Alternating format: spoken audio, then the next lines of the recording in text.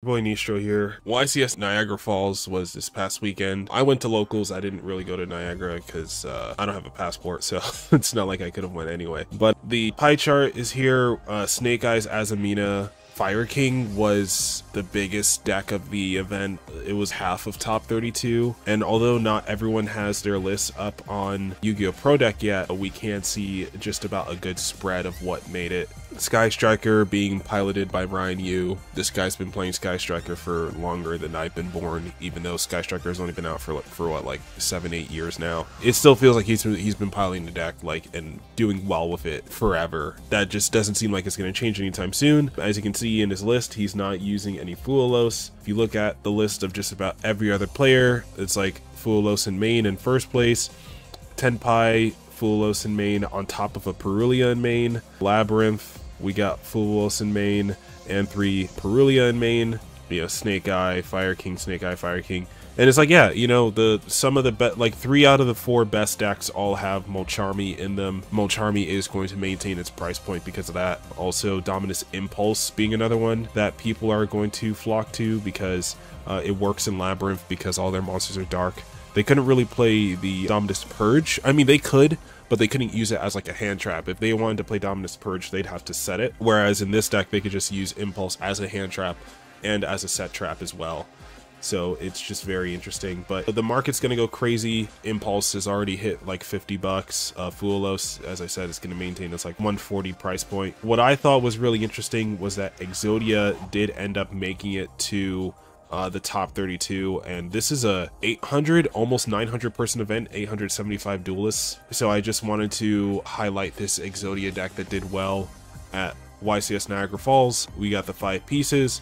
3 Heart of the Blue Eyes, and this is a good one because it adds a Millennium Ankh from deck to hand. It also acts as an interruption in the graveyard, because if it's in the graveyard and you activated Millennium Ankh during the duel, if your opponent summons a monster that's either level 8 or higher or 3,000 more attack, he can special summon himself from the graveyard and by sending that monster to the grave. So it's almost like a Promethean Princess on top of a starter or searcher. It's not really a starter because Ankh doesn't really start your turn, but it could, right? So it's just more consistency and more interruption for the deck, which is really good. I mean, the deck already had like the OTK part of it going well. It just needed a little more sauce in terms of just like getting started and like making stronger end boards, and Heart of the Blue Eyes is going to make sure that happens. Sengenjin at 3, right? This is one of your best starter pieces because it just searches any Millennium monster from deck to hand, on top of being able to summon itself. Golem, he searches the field spell. Triple Shield of the Millennium Dynasty, and this also can search the Ankh when it's in the Spawn Trap Zone, so it's like you have 6 ways into the Ankh on top of having the Ankh itself, so that can be pretty helpful. You have Triple Ash Blossom, Triple Shifter, Double Temple, since it gets to pretty much place your Millenniums from deck, so you get access immediately to whichever one that to either the Sengenjin or into the shield, depending on what you open. Triple Ankh, double Secret Village, because the Exodia Fusion's a spellcaster, so you sit on this like 6,000 attack monster that can negate a spell or trap, and that stops them from being able to activate. And, you know, mix that with Secret Village, and that'll stop them from being able to activate spell cards. Terraforming and set rotation, because getting access to your field spells are very important, and you do kind of want to see YuGiOh a little more, but Secret Village as a going first card definitely can't hurt. The one of Prosperity, because consistency is bigger than going for game. I do believe Obliterate Blaze is going to make it so that you can probably game through a Prosperity anyway, so I don't think Prosperity is a big deal in this deck. Triple Tactics, 2 Fires of Rage. I didn't realize that this card was like the better one of the 2, because I looked at this and I looked at Obliterate and I figured like you'd play 1/1. It looks like 2 Fires of Rage is the way to go. I haven't played with Exodia yet, and I'm gonna study up on this deck and make more content about it, but I just think it's really interesting that for a deck that's like really simple, like if you look at this list, there's really nothing expensive here. There's nothing that's really complicated about this deck. It's really more just a really effective going second deck that isn't Tenpai. You don't even have to really be good with Tenpai to do well with it, whereas like this deck is more of a going second that's a little more technical but has the same idea, and it also doesn't mind going first because the Exodia Fusion does get you spell and trap cards from the archetype, so it can set the Fires of Rage from straight from the deck, and on top of being a spell and trap negate. And then you have other monsters like Silhouette Rabbit to set your your Azaroon, Sebek. I believe this is just for time. Ozzup, IPSP. What's really funny is that there's no Fiendsmith line in here. Like, they're actually using Moon of the Closed Heaven the way it's supposed to be used, which is to make the Underworld Goddess using 2 monsters your opponent controls and not just 1, if its effect resolves. Cerberus, Phoenix, Unicorn, which, I mean, on top of SP, these are like the way better going second cards because these do not restrict you from attacking during your battle phase. Makes sense that a going second deck would play these. Like, I play Unicorn in Ancient Gears because you go Ballista, and then if you have just another body and you need to clear something, then you go Unicorn. Celine because some of your best cards are spellcasters and you play a lot of spells, so it makes sense that Celine could work. Access Code makes sense, and Underworld Goddess for swallowing up bodies. Ghost Sister and Spooky Dogwood, not just for time, but because if you face like a really combo heavy deck and they're special summoning like a lot, then it makes it so that you can survive more than 1 turn. If you're facing like a Snake Eyes combo and they're summoning like Diabellstar and a lot of these fusions, both the Azamina fusions, like both the level 6 ones, and then they're going into Diabellstar, and then they go Promethean plus Flameberg, and then if they try to go like Zealantis, you're going to be gaining so much that they're not going to be able to game you in 1 turn, even if they try. So it's a more effective way of, like, instead of trying to stop them from playing, can Fuelos do good in this deck? It definitely can. I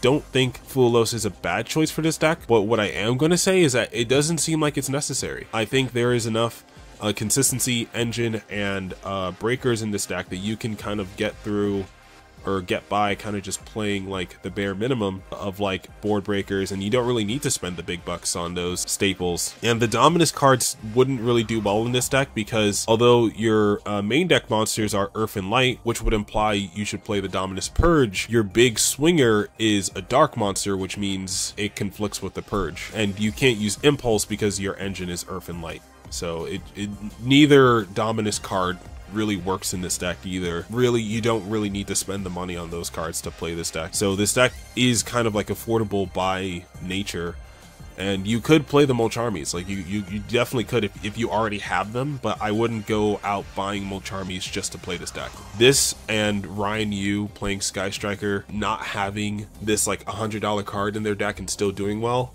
does kind of fight the fact that the game is a little pay to play right now. And it's good to see that there are decks, even one like as iconic as the Exodia, that can still do well without needing to put up the big bucks. I'm sure you guys understand the rest of this side deck, like why it's here. I don't really need to explain why board breakers are good or why D-Barrier is a decent card. Although I would have kind of assumed that if you're going to be on D-Barrier, like you would see like Thrust, like if you can go Access Code plus like one of your like Sengenjins. Yeah, like Access Code plus Sengenjin is game, because that's 53 plus 2750. So if you can clear the board and then swing with those two, that can still be game even through a dimensional barrier.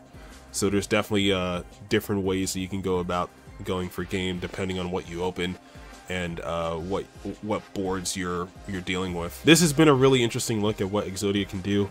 I will definitely look more into this deck in the future and give you guys more of a breakdown of how I would pilot Exodia. I'm gonna start here because this is a good guide to the theory of the deck without inflating the price or like what's necessary to do well. Especially since like Shifter can do well against so many matchups, right?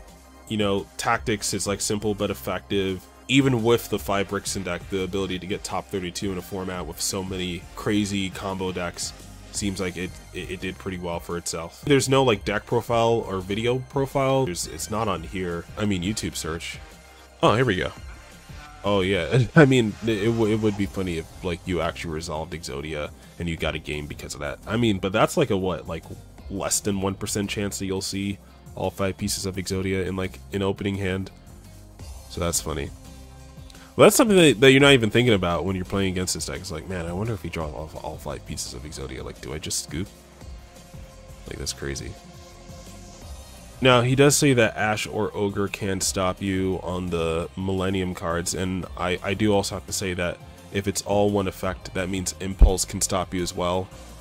And Purge could stop you, actually, too, because you are both specialing and trying to search in the same effect. So that means both the Dominuses actually stop the Millennium cards from resolving in the Spell and Trap zone. Yeah, so both Purge, Impulse, Ghost Ogre, and Ash Blossom can beat this card. I don't think people were on Ghost Ogre as much as I thought they would be. Just a quick run through. Do we see Ogre? No. No Ogre here. No Ogre here. No Ghost Ogre here. Yeah, like I'm not seeing as much Ghost Ogre as I thought I would. I know Pac was on Ghost Ogre and he made top 16 with his Centurion list, and you guys can go watch Pac's video on his deck list because he was prepared for this event well before I guess other people were. Fuelos, no Ogre. So I guess Ogre is still a bit niche. It's definitely not a bad card to play. I think it's a great card, but I just it's definitely not a card that everyone's using. YuGiOh's on Ogre, yeah. It's because Ogre does do well against. It somewhat does well against YuGiOh. It does better against like Azamina, and I don't know how many people were actually thinking they were going to face off against Azamina, or maybe they thought like my engine does well into Azamina anyway, so I don't need to really play the Ogre.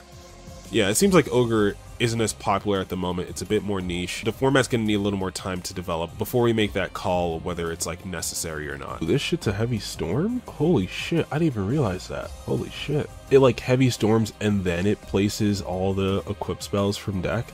That's wild. That's actually kind of nutty. I mean, so you're using it for Secret Village. That makes sense. Okay, and all the Millennium monsters work under Secret Village. That's good to know. Okay, that makes sense. So you go into all the different link attributes, and then you go for Selene access code, and then that allows you to clear like 3-4 more cards, and they can't directly respond to access code, so it may be hard for them to deal with on top of other board breakers. I think that's a good plan. Or the YuGiOh fusion is good enough to where it's like even if you don't kill them immediately, a simplified game state, it's a somewhat difficult card to get over. It's a good plan on his part just to focus on breaking the board. So I guess, yeah, so the Dark Ruler makes sense, Evenly makes sense. That's kind of the same idea I had with like Goblin. Oh yeah, also I forgot about that. Your YuGiOh does gain attack equal to your life points. So that does mean that like if you resolve a Spooky Dogwood, and they stop, and they use all their interruptions to stop everything, but you still have the one Millennium Ankh that can that can get you to the Exodia piece, or to the Exodia fusion, then the Exodia fusion will have a ridiculous amount of attack that will punish them for even leaving anything in attack mode, regardless of how much attack it had. Because if they go first and they're summoning like 7, 8, 9 monsters with like 2,000 plus attack, that's going to be a ridiculous amount of life points that you're gaining. And at some point they're going to have to ask themselves like, hey, is it worth it for me to keep playing to let them gain this amount of life points? Even if the game doesn't go to time, it's like, this deck is dangerous enough to where having that much life points can be enough for them to make a comeback. So he did say he would change some stuff inside, but he didn't mention anything that he would change. I didn't see him talk about anything he would change. So it looks like he was pretty confident with his list and what he was doing. So that's good to know. If you guys want to watch the full deck profile, it's on Pi for Life Games right here. But that's been all for me about YCS Niagara. Let me know what you guys think in the comment section below. Are you guys planning to pick up a deck that doesn't play into Fuelos, or like doesn't need Fuelos, just so that you can continue playing, or are you going to continue playing the deck that you've already been playing, even if it does play into Fuelos? Let me know in the comment section down below. Until next time, this has been your boy Nistro here, signing out.